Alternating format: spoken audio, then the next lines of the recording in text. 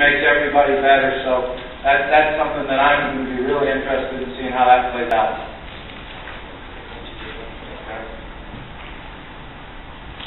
Coach Stan Harrelson, the Sports Times Network. You were talking about Ryan Mallett. He's a great quarterback. Talk about Brian Brom at Louisville. Compare the two, because we all know you had great success with Brian Brom.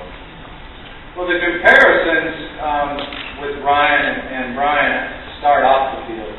You know, how much they love the game, how much they are dedicated to being a student of the game, going into the classroom, studying, having great understanding of what our offensive scheme is and what the defensive scheme is, both being tremendous leaders of their football team and both being very, very competitive.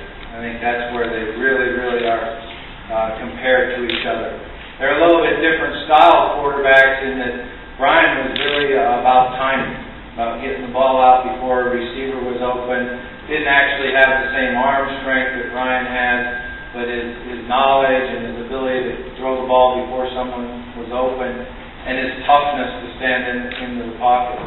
And Ryan is a little bit different in the fact that, you know, he's got the big, strong arm. We actually have to tone him down a little bit and worry about making some touch throws and not throwing the one ball all the time, not throwing that fastball all the time, which he's done a great job of. I've been very proud of how he's worked with that. He can throw the ball very, very deep, so we, you know, buy some time and throw it deep. But they're both very, very good football players.